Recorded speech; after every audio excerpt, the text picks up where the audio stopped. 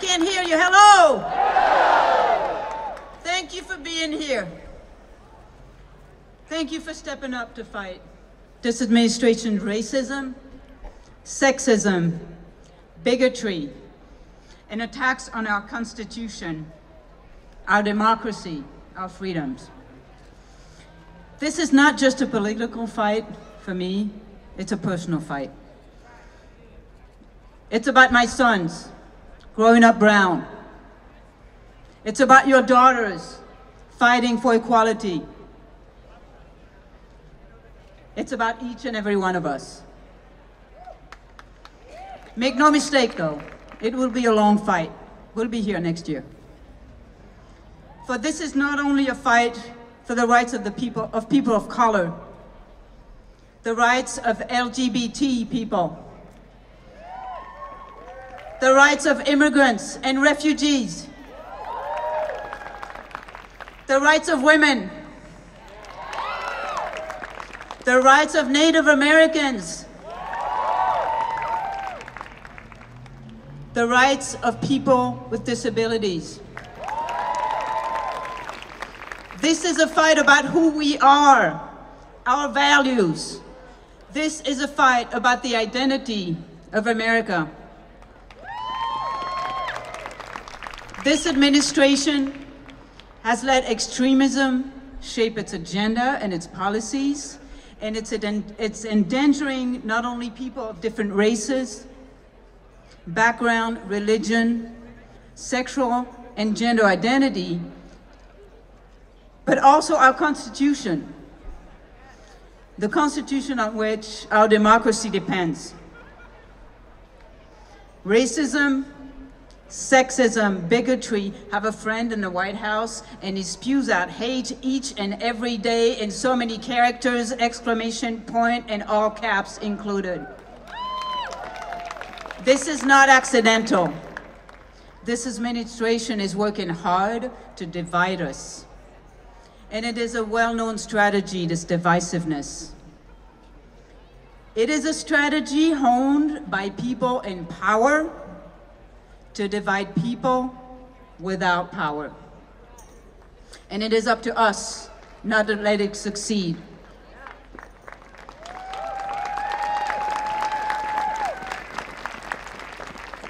Let us not forget how the Nazis came to power, lawfully and peacefully, by scapegoating Jews and other minorities, and using hate and xenophobia to drive its hateful policies and actions.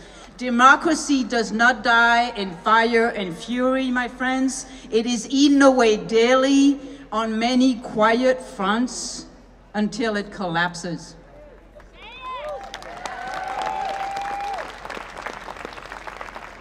This administration is working hard to divide us because they know it weakens our defenses against their assaults on the very rights and liberties upon which this nation was founded. What is under attack is this unique American experience. Freedom of speech, freedom of religion, freedom of the press. Are you with me? The rights to privacy, the rights to vote, the right to vote. Are you with me? The right to vote.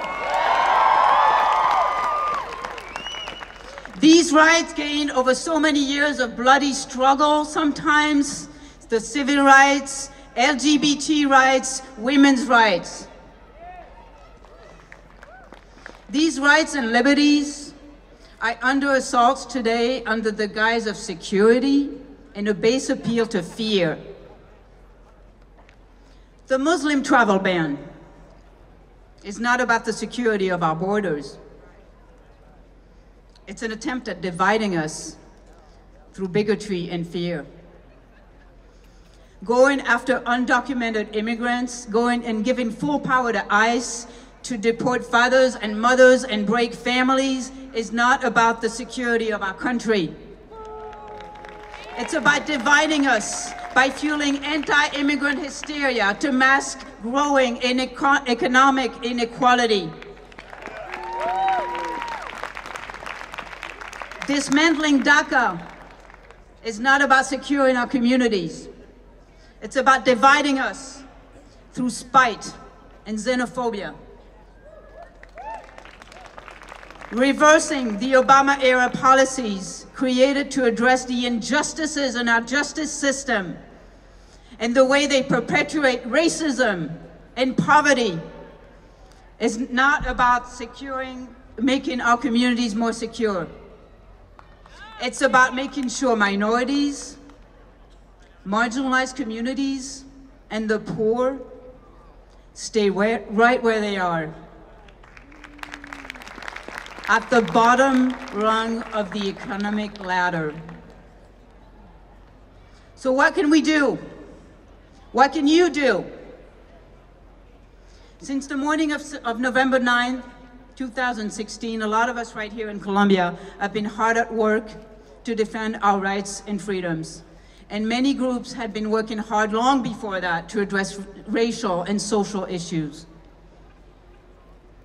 I'd like to think this collective movement is giving us hope for a new dawn. For we have risen, and we will not be silenced. Are you with me? We have risen, and we are not going away. We fight on with you. We need you to step up the fight to defend these rights and freedoms. We need you to speak up when you witness racism and sexism every day, every time. We need you to pressure our local government to do the right thing in protecting all of its citizens.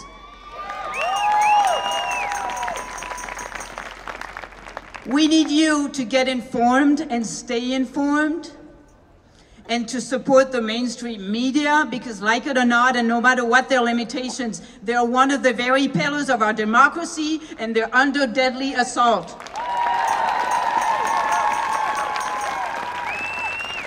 We need you to do the work and get to know the issues locally and nationally, and work with your local organizations, many of which are present today, and your local representative to address those issues.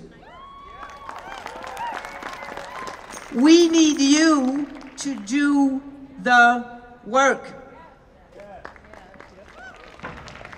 Right here in Colombia, right now, because this is where it all starts. Because if all you do is show up today and march, and then you go home and you go on with your life, all this is all for nothing. To change things, it takes work. It takes courage. And sometimes it even takes stepping out of your comfort zone, whether that be socially, economically, or spiritually. It takes work to fight. But we don't have a choice. This is a fight for who we are.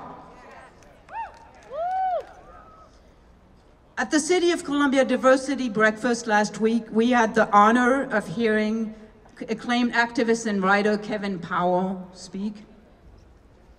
Mr. Powell spoke truth to power with the fire that we all need to have and keep. Are you with me? He challenged us all to get educated, to know the issues, and to do the work.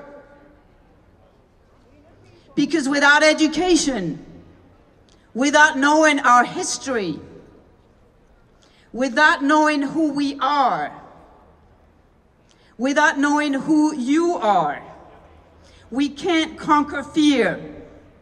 And we can't fight the hate and divisiveness that this administration is poisoning us with every day.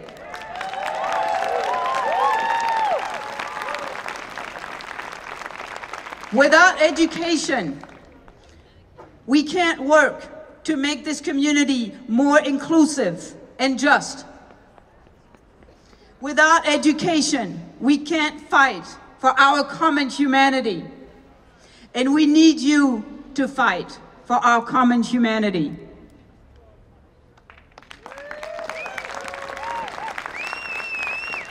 We need you to fight for the rights of your neighbors and friends of color.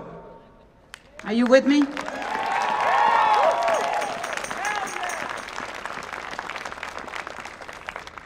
We need you to fight for the rights of your LGBT neighbors and friends. Are you with me?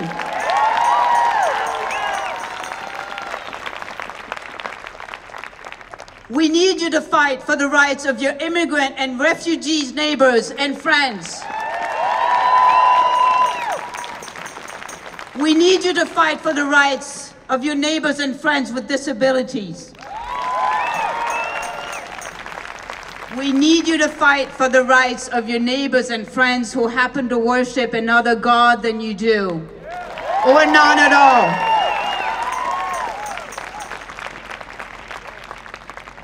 We need you to fight for our common humanity, because understanding and celebrating our differences is our shield against hate, and it is the best way we can defend our democracy against this administration's blanket extremism and destruction and insanity. For this is a fight about the identity of America, and together, doing the work, we can win. Because we're a nation of many roots and many blooms. We are all immigrants. Even though the ancestors of some of us did not come here willingly, but were dragged in chains.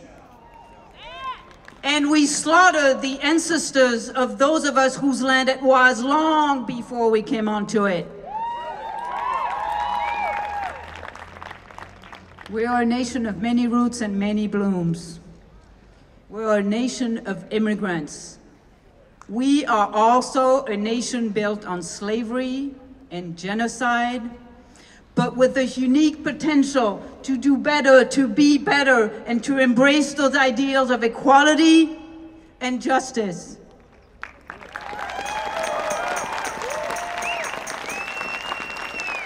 Because our diversity is our strength. This is how America is great. When we are united in our differences, in justice and in love. We are all dreamers. We are one, and together we can. Sí podemos. Thank you.